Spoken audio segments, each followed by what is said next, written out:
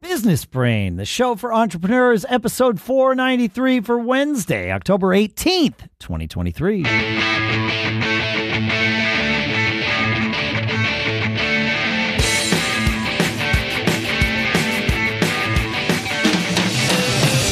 Greetings, folks, and welcome to Business Brain, the show where we take a few topics, we dissect them, we analyze them. We do all of this to tune our business brains such that we can each keep on living those charmed lives that are important to us. Sponsors for this episode include fastmail.com/businessbrain. That's where you go to get 10% off your first year. We'll talk more in depth about that. For now, here on, we have Casual Friday. I think it's Causal Wednesday in Durham, New Hampshire. I'm Dave Hamilton. Causal. And in Lafayette, California, I'm Shannon Jean. How you doing on this Causal Wednesday? Causal Wednesday. We got to cause things to happen. I don't know, man. Like, if we're going to celebrate being casual, let's celebrate being intentional. I don't know. That's good. I like it. Right? I don't know. Yeah. Very good. I had an interesting interaction this week that caused me to think a little bit. I'm in this Facebook group of parents who are also fans of the band Fish. It doesn't really matter, but I'll set the tone. Okay. Yeah, Fish parents, sure. Got it. And and it's really for parents of like younger kids than mine are, right? Like it sort of ends with late teens, you know. So my kids are 21 and 23. So I've kind of aged out of this group a little bit. You're like a mentor now. But now I'm like a mentor. Yes. I've been through it. And everybody's like, you know, I generally don't comment much, but every now and then I do. And somebody was asking how to deal with managing screen time for their kids. Great question. Right? And their kids are, 10, 11, 12 or something like that, right? So, they're in that realm. And the world is different now than it was 10 years ago, certainly different than it was 40 years ago when I grew up. But it was really interesting. And they asked, the question was, sorry, the audio on the new Mac OS sucks, so that's why I cut out there. But the question was, are there any good videos or resources for my kids to watch about the negative effects of screen time? It's a good, thoughtful. And it was like, well, but it was a loaded question. Right? Like that question. It's going past the sale. They're telling you it's negative, right? Correct. And I'm always tuned into those kinds of things because of that, right? The selling past the sale. And so I was like, okay, I'm going to write something here, but in the back of my head, I'm thinking I'm going to use this content in multiple places, right? And I started off by telling him, look, you're probably going to want to dismiss everything I'm about to say. My kids have aged out of this group. But here's, and my advice might seem antiquated because when my kids were coming up, social media was less evolved than it is now. But the same is true for when I was coming up, because though I am a 52-year-old person, I also grew up as a digital native. And that's rare for people my age, right? It's kind of, it's kind of how it goes. It's, you're in that industry. I would say similar with me. You've embraced it because it was part of your career, right? But not just part of my career. It was part of my childhood. I had a computer at home when I was, from the age of 14 on. We owned our own computer. Before that, I would bring home the computer from school every weekend, and I was online.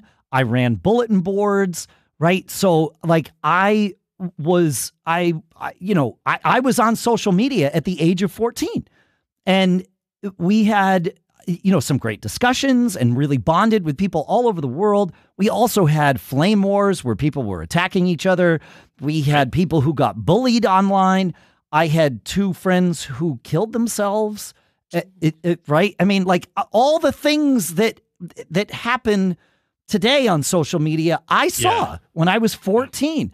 It was not all roses. Like it was, You're leading me down that negative pipeline here. But I'm just saying, like, I've seen it all, like, in my way. And also in my way, my parents were aware of exactly none of this. And I didn't intentionally hide it from them. In fact, I had a very open conversation with my parents. I just had my own little world that was going to be, even though my dad is he's an electrical engineer by training and understood how to write software and all that stuff. Like he was fairly, and still is fairly technologically astute for his age, but he had never been online before. This was a new thing, right? And so it was really difficult to explain any of this to someone who wasn't in it, especially somebody who had no context, right, whatsoever. Right. At least now, kids' parents are on Facebook, so like there's some version of that, and so I was online, and it was how it was, and then I realized that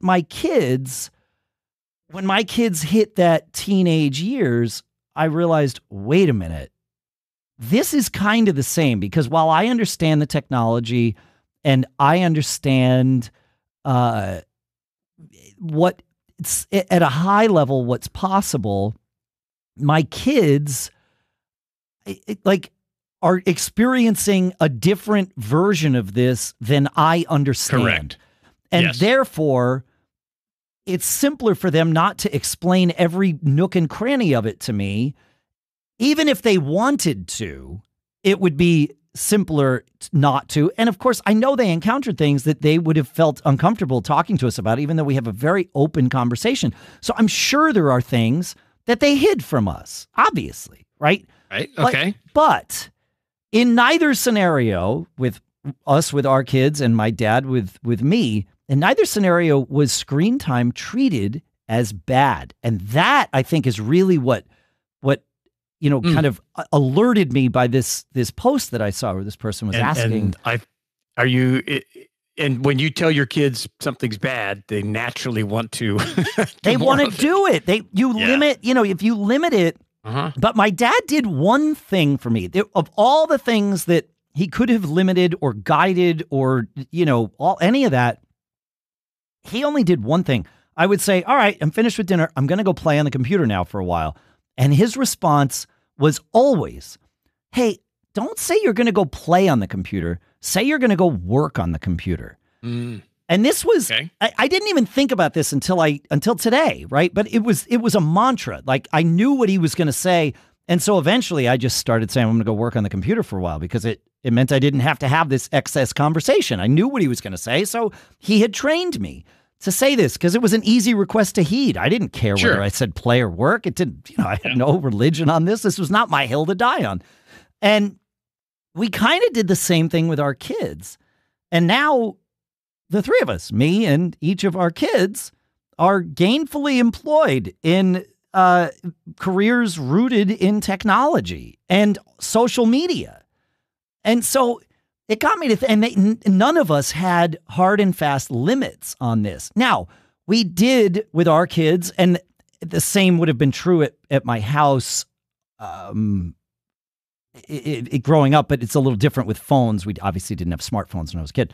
But, in our house, it was like, look, if you're going to be stuck in the car for hours, then using your phone is fine. If you're going to be at the dinner table, we're not going to do that, right? So there were rules, but there weren't like these artificial, thou shalt get X number of hours. And listen, I know there are many of you listen to me who have chosen a different path with your kids. There is no one right way to parent, right? There are many correct ways to parent. There's many, many wrong ways. And limiting your kids' screen time, in my opinion, does not fall into wrong ways or bad parenting by any stretch, right? Like, it's just different. But I will say that by not limiting it, we didn't make it a thing that needed to be coveted. I like that. It's a good framework. It's another tool. And like every tool, there's a right way to use it and a wrong way to use it. Sure. And I think that is a great way to share that framework with your kids, because they're not going to run towards it. Oh, this is something bad, or I'm coming up on the 1 hour mark. Right. I better sneak it here, sneak it there. I love that framework. The challenge, I think, is the fact that there's so many parts of it that there's addicting parts of it that you really have to make them aware. But that's a different thing. But the way to combat a potential, addiction of that sort of the dopamine rush is not to say don't ever do it. Right? Like it doesn't work. It would be great if that worked. I've told my kids, listen, don't blow it with alcohol because when you get older, socially drinking is fun. But once you go way past it, and if you ever have a problem with it, you can never do it again, right? Exactly. So lessons like, so it's a great framework. I'd love to hear. I mean, this is not a show about kids, but you could probably take this into a business, concept as well. But it would be great to hear what other people are doing about screen time, whether it's at home or whether it's at your office. Because, a lot of people lock you out or, at work, you can only go on certain places or whatever. It's a good discussion to have. All right, look, in today's digital age, email isn't just a way to send messages. It's the backbone of our professional lives. But amid all these concerns of privacy breaches and cluttered inboxes, do you often find yourself asking, shouldn't our email work better for us? Well, that brings me to our sponsor, Fastmail. With over 20 years under their belt, Fastmail has proven to be a leader in email privacy. They're ad-free and promise no tracking, so you can trust your messages remain yours and yours alone. The convenience of having your calendar, email, and contacts all integrated into one service is unparalleled. Now, we've all had our fair share of email mishaps, right? Have you ever accidentally sent an email prematurely? Or do you find yourself drowning in a flood of subscriptions? Well, with Fastmail's features like scheduled send, snooze, and masked email, I've found my productivity skyrocketing. The masked email in particular is a game changer. No longer do I have to worry about sharing my primary email address with every new website or service. And for people in our line of work, running businesses, right? The option to use our own domains to create custom email addresses, pure gold. So if you've ever faced the ordeal of a cluttered inbox or wished you had better control over your email experience, Fastmail might just be the solution you've been looking for. To learn more about Fastmail, visit fastmail.com/businessbrain for 10% off your first year. Again, fastmail.com/businessbrain for 10% off your first year. And then you can follow them on Facebook, X, Mastodon, and LinkedIn. And our thanks to Fastmail for sponsoring this episode. Years ago, Shannon, you introduced me to terms for something that you pointed out I tend to do pretty naturally. And it's this idea of pacing, then leading in terms of interacting with people. Yeah, one of the most powerful things you can learn to do and you can teach others to do. And I learned it from someone else and kind of the same thing. I realized I was already doing it. And I would say good leaders, good managers, good supervisors, they already do it. And the concept is you're going to identify with whoever you're working with or talking to, and you want to pace them. You want to use similar language than they use. If you're at the golf course, that's probably maybe a different language type than if you're trying to get something done at the truck stop. I don't know. Pick a couple of examples, just different. Sure. You're even clothing that you wear. You're going to pace the crowd that you're going to talk. If you're going to give a talk to the people that are, keeping your warehouse going, do you really want to show up in a 3-piece suit? No, maybe you want to be in jeans and a pair of boots so you could help them work, thinking like that. But the second part that is critical is once you've paced them for a while and you've built up your credibility, is you want to lead them to where you want to go. And we've talked about on the show here before. I thought you had a great example of someone using it just in a regular, life situation. Yes. And it is one of those skills that can help you in business. And, you'll tremendously can benefit from, but even just in your day-to-day life. If you've got to deal with someone, I was helping a friend who was having what I would call an interpersonal incompatibility, right? These two people did not get along, but it wasn't because of something that happened. It was just, there was no oh, well, you ran over my dog or whatever. Like there was no incident that caused this friction, but this friction existed. And I said, all right, well, think about who this person is. Like just slow down for a second. And what's going on with this person? We were able to say, okay, well, this person, it's a safe assumption. It might be a wrong assumption, but it's a safe assumption that they are suffering from some pretty consistent social anxiety. Okay, fine. Like that Okay. like we, I certainly suffer from that. I know it seems strange to say that being a podcast host, but it's true. Yeah. And I'm like, okay, well, are you suffering from any of that? And the person I was helping said, yes. I'm like, okay, great. Have you ever communicated that to this person? No. Okay. So has this other person ever communicated it to you? No. How is this communication happening? Well, I show up acting confident and strong.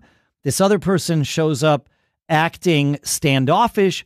Okay. These are defense mechanisms to deal with social anxiety, and they're fine. They this is how you protect yourself.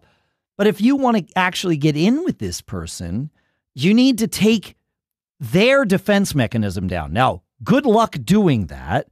But one way of doing it is by taking yours down first.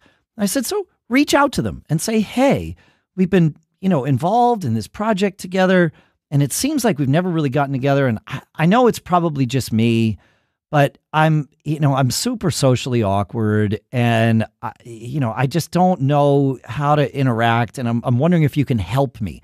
Showing some vulnerability, That's great. asking for help, right? All of those things. It took, 10 minutes from reaching out that way for these two people to become fast friends, because the other person was like, oh my gosh, same. I have the same thing. I never know how to deal. And then fast friends within 5 days, they went from maybe we should never interact with each other to we're almost best friends here. And it's to figure out what's going on. And again, none of this was, I'll use the term manipulative. It was manipulative, but not in a negative way. This was a productive manipulation, which is something we're all doing all the time. I'm doing it right now to everyone who's listening. I'm trying to manipulate you into thinking about these things in your life. Is this bad? No. I'm doing it because I think it's good for you. It's not going to benefit me. Yeah, that's why I like. Yeah. I get the manipulation, but I like the word persuasion. Yeah, what so much even more pacing? The idea of pacing is meeting people where they already are. Right. Yep. That's the key to this, because you can't lead them somewhere else until they trust you. And then the leading really is once you're in sync with this person, you walk in sync with them for a little bit, you do their things for a little bit, and then one day it's probably going to happen naturally. You're not even going to notice that you're doing it, but you offer a suggestion. Well, instead of going to this restaurant, why don't we go to that restaurant? Oh, that sounds like a good idea. You have just led them. That's it. Yes. It's those kinds of things. Yeah. Yeah, I love it. And I, an example that I have is I always talk about our warehouse and one of my businesses over time. I noticed that people didn't really talk to each other with respect in the warehouse. And so I was like, I've got to fix this, because, words have power. And even though it seemed like they're joking around, using offensive language or curse words and that kind of stuff, it's not a positive environment that you want to work in. Right. And so it was like, okay, I got to stop this. And so I just started hanging out more in the warehouse, and I noticed they didn't cuss at each other around me as much. Right. I was older and the boss or whatever. Yeah, of course. But slowly I got to the point where I could joke around with them, but I wasn't using that language, and I could give somebody a hard time without using that kind of language. And I would go out there every day. I knew when their busiest times were. I'd go after the main shipments got out, this kind of stuff. And I just kind of made it part of my schedule to where I think I kind of ingratiated myself with them a lot more, where they felt more comfortable having me around. And then I just talked to them better. And I noticed over time the level of or the types of language used just was heightened, and it was much better. To where I didn't have to go out there all the time. Yeah. And so learning how to read the room and thinking about what's your end goal. What system are you trying to put in place? If you want people to dress a certain way, once you kind of build some credibility with them, you just start kind of turning it up a notch. And it's like, okay, I want everybody to be in this kind of, let's call it a uniform. Yeah, you want to move them from T-shirts to collared shirts. Well, show up in T-shirts for a little bit, and then, get on their level, and then show up with a collared shirt every now and then. Yeah, and figure out what kind of collar shirt do you guys want to wear? Do you want the logo on it? Do you want a fun saying? We used catchy phrases and funny looking imagery to get our people to wear our shirts, and our customers would talk about it. They liked it. You wear it at a trade show and all that stuff. So pacing, build some credibility, learn to read the room. And you do have to be authentic, though. This is not something fake. No, you're not. You're not using phoniness to manipulate. No. You have to throw, and think vulnerability. It's not always going to be, something as obvious as, hey, we both have social anxiety, right? Like in my example, but start there. Think in your mind about, okay, have I shown this person any vulnerability? Because if you haven't, think about someone who has never shown you vulnerability.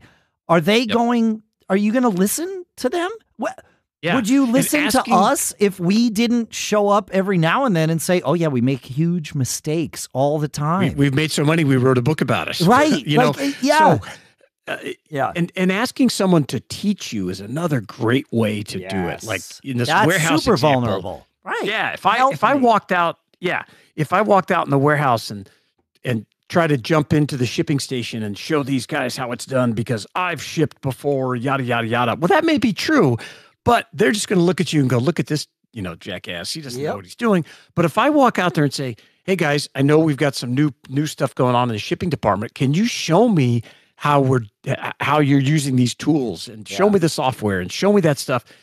That everybody loves to teach somebody. So you're pacing them right away. And then later, when you start to see problems with the shipping structure, if there's something screwy with the system, and maybe the reason why you went out there in the first place because you're having shipping errors, but you got to go about it. You got to think about it a little different because you want them on the same side of the table as you're in. Always that. Yep. And they're going to help you solve the problem. You're going to work with them together instead of the boss coming down going, you guys are making too many mistakes, and then storming out. You've paced them, and then you're leading them to a better solution together. So if you use this system, tell us about it. Maybe you call it something different. Feedback at businessbrain.show. We would love to hear from you. Yeah, he said feedback at businessbrain.show. And as you know, if we use your email in an episode, even if we don't say your name, but your idea came in, we put that on our list. And in 7 episodes, we're going to have a drawing, and we're going to give one of you a MacBook Air. It could be you. Feedback at businessbrain.show. Get in touch with us. Go check out our sponsor, fastmail.com/businessbrain.